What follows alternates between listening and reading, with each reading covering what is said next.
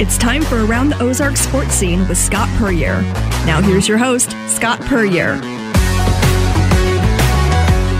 Hello, Ozarks. Welcome to the Around the Ozark Sports Scene podcast with Scott Puryear.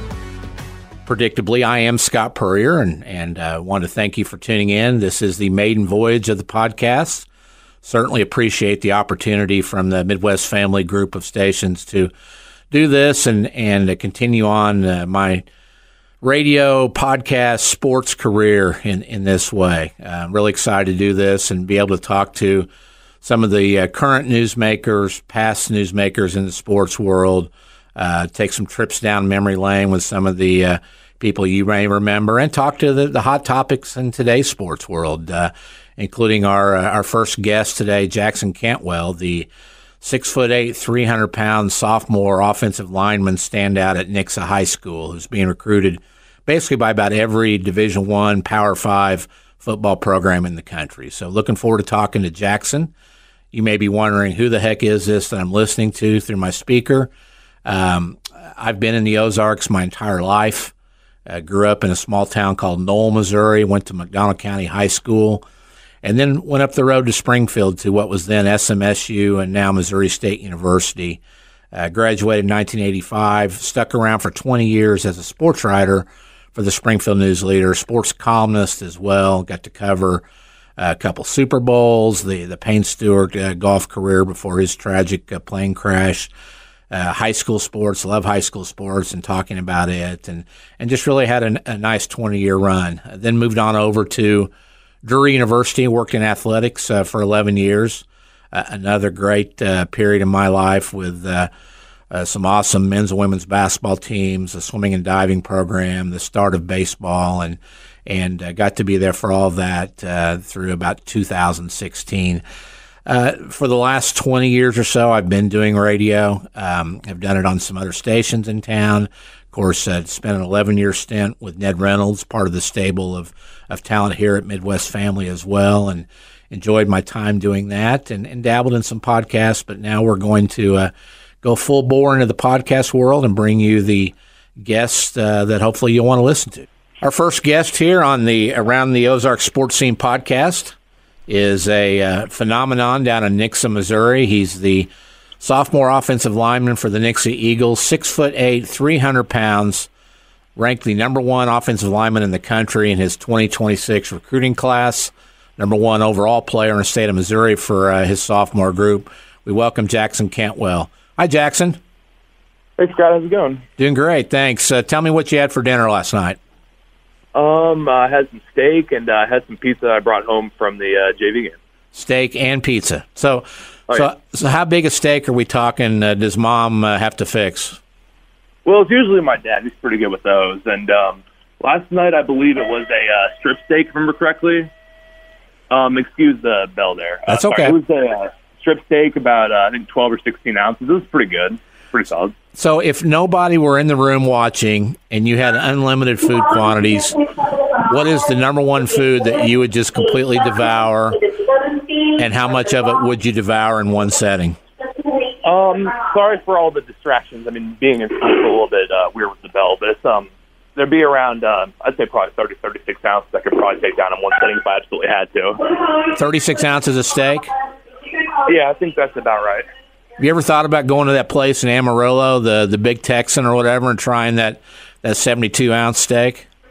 I mean, it's always come to mind to try to do something like that, but I just never really had an opportunity to do so. I mean, I feel like that's probably something maybe like, I don't know, go on a vacation one time, feel like I might give it a shot. Well, we wanted to start out with something like that because I'm amazed at the grocery bill that your parents must accumulate each week, and I'm sure they are too. But wanted to talk football and everything else with you. Of course, started last year as a freshman at Nixa High School. Have worked your way into, again, one of the leaders on that offensive line, playing left tackle. The big news around Jackson Cantwell is whose attention he's caught so far.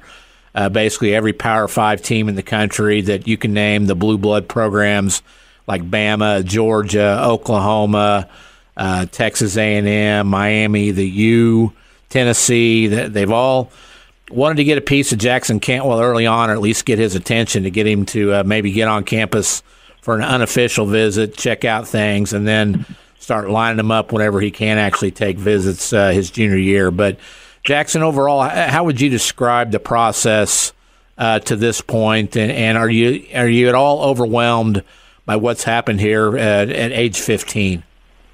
Oh, I mean, it's been great so far. I mean, I've just been trying to experience a little bit of everything, try to go as many places I can go, see as much stuff as I can see. And, I mean, it's gotten a little bit hectic at some points in the year whenever, like, recruiting comes back up and people come down to see me, or whenever a lot more people try to contact me, which is usually out of season.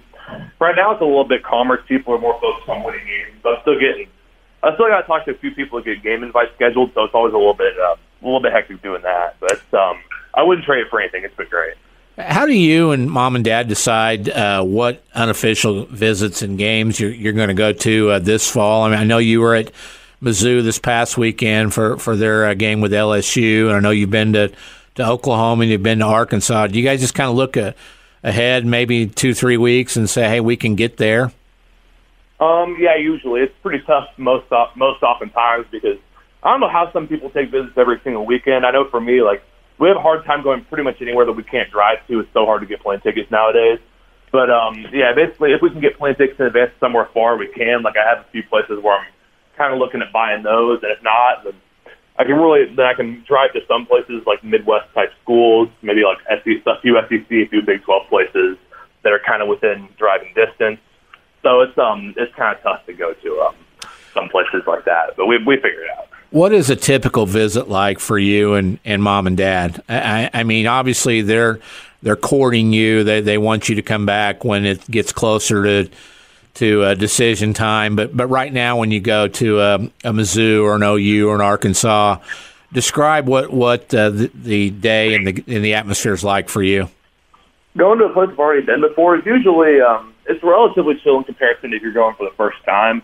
I'd say for most of those kind of show up, they usually have some food there. You kind of eat that and talk to either some of the coaches that are already up there, some other recruits, some commits and stuff. Usually they'll bring you back to talk to the head coach for a little bit before the game. That's always pretty fun.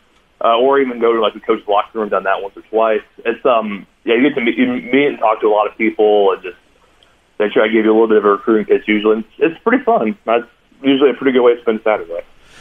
And food. You said food. Is it unlimited, or are you on kind of a food budget when you're there? Are they watching you? I mean, it's usually the NCAA bare minimum price, like $5 or $10, and you can take however much you want usually. So I mean, if it's something good, I know in Oklahoma they had personal pizzas there. Oh, you bet I took a couple of those. Those who know of you know that you are the state high school shot put champion from this past year, second in the discus. Mom and Dad both Olympic shot putters. When you go on these visits, is track and field brought up on almost every one of them? Is it brought up by you, or are the football staffs automatically saying, hey, we're fine with you playing both sports? Nowadays, I mean, if I were really the staff or my parents, I don't really bring it up a whole lot because I'm not really visiting for track in specific. I think I'm going to do track in college. I'm not 100% sure, but I think most programs want me to do it there as well. So usually it gets talked about. Usually it's a pretty good topic of conversation because not a lot of other people are doing track like that and also playing football. But there's usually a few. And most schools have like one or two guys that come through to do it. So it's always fun to talk about those people. We live in a different world now with the transfer portal and especially the name, image, likeness rules or rules. We use that word loosely. Does that come up in discussions now as a sophomore, or is that something you think that they will present to you? And I'm sure you don't bring it up because right now you're just kind of in that feeling out process for everything. But does it come up now? I mean, it's not really something that gets brought up very much. I mean, I know people like kind of talk about it a lot. I mean, even a few from my class talk about it. I haven't personally had it brought up to me once yet, so I'm not sure about the regulations or really anything about it right now. I'm just kind of waiting on that because I'm not even really sure kind of what you can do or even really how the process works. I'm just kind of waiting to see what happens there. I know your summer was busy with visits. You got down to Alabama, you got to Georgia, to Oklahoma again. Is there anybody in particular that you've just kind of been a little bit in awe of initially when you first met them? I mean, there's obviously a lot of places where it's like, this is kind of cool that I'm here. I mean, at Bama, I mean, getting to meet Coach Saban after camping there, that's always, I mean, that's something that most people love to ask me about. That was pretty good. Meeting Coach Smart and the rest of the people at Georgia, that one was really cool. I mean, there's a lot, honestly. There's basically every single school is kind of cool. It's like I'm talking to insert name here. It's kind of just crazy to think about. Like that 2 years ago, I mean, I didn't even know if I'd be playing football in high school just because I just didn't know at that point. Now I'm doing this.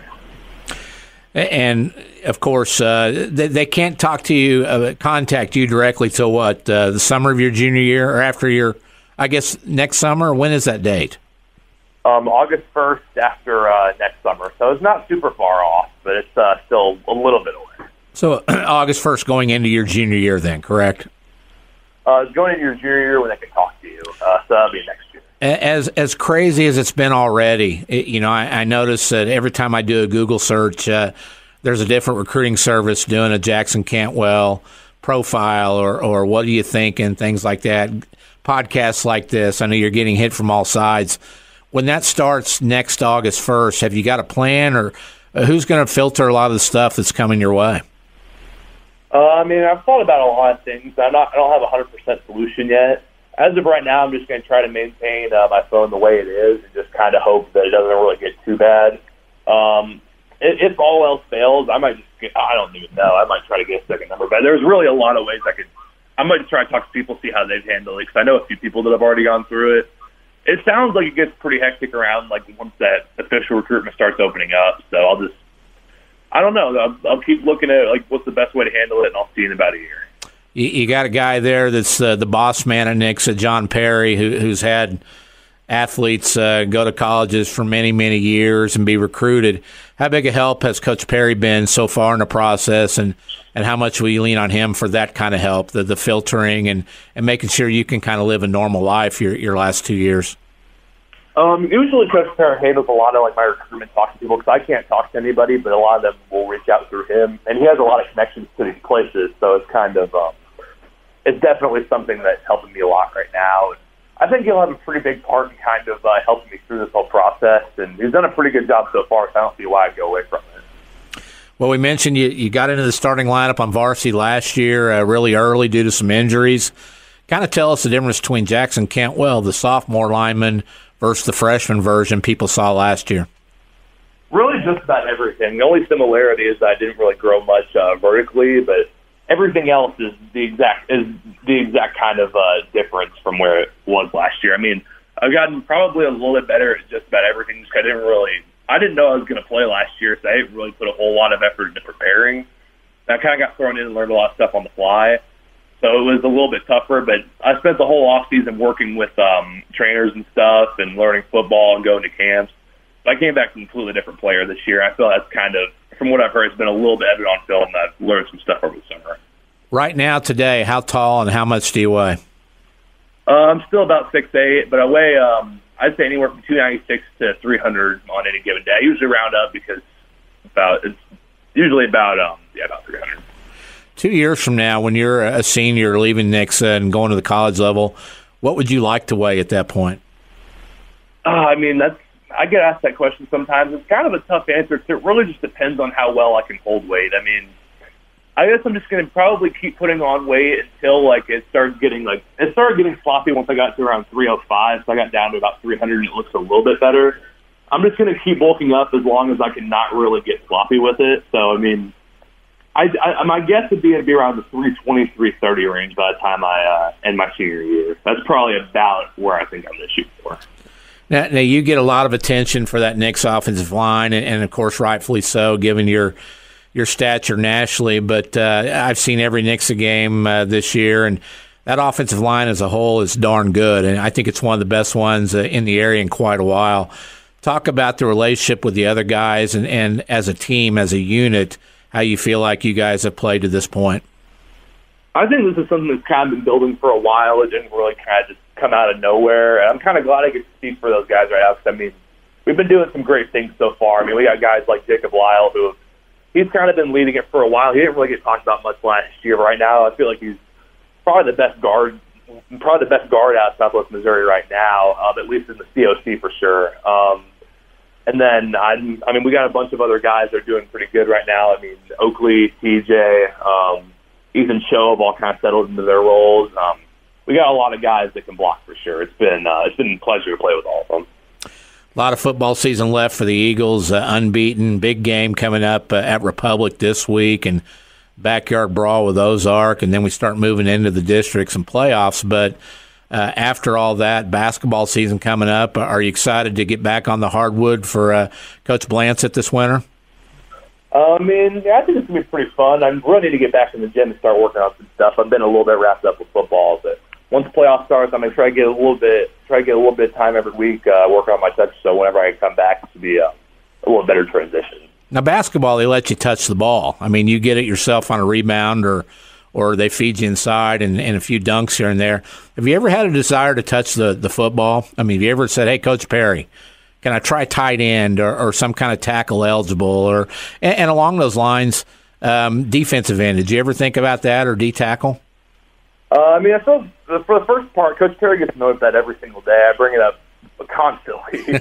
So he's gotten a little bit tired of it. We've thought about it. I don't think we really have anything in right now. So maybe just for later on in the future, maybe we'll put something in.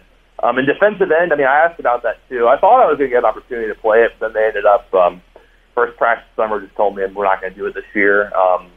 We really still don't really remember why that was, but it's just not something I'm doing right now. I think eventually I want to come back and see some time at defensive end, just because in our scheme I could probably play that position. We got guys like Michael Henniger that I kind of feel like I have a similar play style to whenever I was on defense beforehand.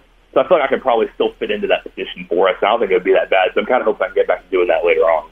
Where are we on the chase to break Dad's weightlifting records? I'm still trying to shoot for it, but it's obviously going to be tough. I'm starting to figure out that guy was pretty strong whenever he was in his prime. It'd be very tough. All I'm saying is I feel like he can never take away from the fact that I've definitely got more athleticism than he does, but he'll probably have the weight room stuff for a while. And I'm sure you get asked this a lot, Jackson, but when do you want to have a final destination / decision done where you can focus on finishing your high school career and life? I feel like it's going to have to be a little bit later on, just because I don't see how I'm going to be able to make a decision with next year. I don't know how people are doing it already, honestly. That kind of puzzles me a little bit. But, ideally, I want to start kind of developing a top schools list by the time my recruitment officially opens up, so I'll know where I'm going to take the OVs to. And then after I take some of those that summer, I should be able to start kind of making a decision from there. It should be a little bit easier by that point. So I'm hoping it'll kind of all work itself out by then. Part of the legend of Jackson Cantwell is you made a 33 on your ACT as an 8th grader. Any plans to take that again, and can you hit the 36 perfect score? I'm not 100% sure. I feel like if I end up studying for it a little bit over the summer, I might be able to, but honestly, they don't even require it for college anymore, so there's not a whole bunch of incentive to still do it. I might just end up doing it for fun at some point anyways, but it's not the top of my priorities right now. I've got a lot more stuff going on, but I think eventually I might get back to it. If you were 5'8" and 300 pounds and not a football and track star, given your academic prowess, what kind of career do you think you'd be aiming for now, and what interests you after athletics in the future? I've always said I kind of want to do something in mathematics or engineering, maybe something with chemistry, anything in the STEM field. Pretty much is kind of what I'm interested in. I'm not really sure where that'll go. I got a couple years to decide that though. Whenever I go to college, so it should be something in there. Very good. Well, Jackson, we certainly appreciate your time and want to thank you for giving us one of the great stories to follow, not just these past 2 years, but the next 2 years. It's going to be a lot of fun watching your recruitment process, and best of luck with it. Thank you for covering it. The pleasure's all mine. It's great. You betcha. Jackson Cantwell here on the Around the Ozark sports scene. I want to thank him for taking time to visit with us. And I'll tell you what, I've been around, like I said, for 40 years. I saw the Doriel Green Beckham recruitment. This thing is at least on that level, if not higher, because it's not always easy to find those left tackles out there. So we appreciate Jackson's time and look forward to following his progress and his decision down the road. We're going to finish out the Around the Ozark sports scene with Scott's Thoughts. It is just what I said it is. It's my thoughts on some of the happenings going on in the area and national sports scene, some ramblings. We'll talk about different topics each week. This week, I want to start with the Kansas City Chiefs. And, of course, Sunday afternoon, early evening, Chiefs fans had a collective gasp when Travis Kelce went down with what looked like at first maybe a knee and turned out to be an ankle that they were able to tape up and get him back out there. But, of course, the oh, my gosh, what do we do now thoughts popped into all Chiefs fans' minds and probably hearts at that point, too. But Kelce was able to get back out there and finish the game. If you haven't followed the Chiefs or you've been living in a cave, not the cave, but a cave, he is Patrick Mahomes' top weapon, his security blanket, his go-to in the red zone. But now the Chiefs need to figure out who the Robin is to Travis Kelce's Batman, because you look at past Super Bowl teams and you got to have more than one receiving threat. And the problem with the Chiefs to this point is that they've had about 4 or 5 or 6 or maybe even 7 guys that they've kind of rotated out there, nobody on a regular basis, trying to find that magic combination of a good number 2 and number 3 in that receiving core. Well, it's time to get this figured out, and I think the past 2 weeks they've seen that glimpse in Rashee Rice, the rookie out of SMU. Touchdowns the last 2 games. His size brings a different element in the red zone to where teams can't focus on Kelce the whole time. And then also the ultra-athletic Justin Ross, a kid that's had injury troubles over his career, but immensely talented, good size, maybe a little case of the drops from time to time. And then the third one I think they need to take a longer look at is Justin Watson, who has long been a Mahomes personal favorite, averaging more than 22 yards per catch right now, but very limited snaps on the field, just like Ross and also Rice. So I think it's time to give those 3 guys a longer look. You know, Kadarius Toney, I don't know if you can count on him either from a health standpoint or just really knowing where he is mentally on the field at all times there as well. Sky Moore, just not getting it done. Marquez Valdez-Scantling, a veteran, just a piece in parts. These guys have been commanding, in large part, more than 50% of the snaps. It's time for some of those snaps to go to the younger guys, and let's see what they can do. One other Scott's thoughts, there should be no panic setting in over Missouri State's 1-4 start to the football season under their new coach, first-year coach Ryan Beard. Beard is the son-in-law, of course, of Bobby Petrino, who took the Bears to a couple of blips on the radar there, including the playoff run a couple of years ago. But the one thing we all have to keep in mind here is that Missouri State plays in the nation's toughest FCS conference in the Valley. You could compare this to what Mizzou and Arkansas and probably Kentucky and Mississippi State and others have to face every year in their quest in the Southeastern Conference.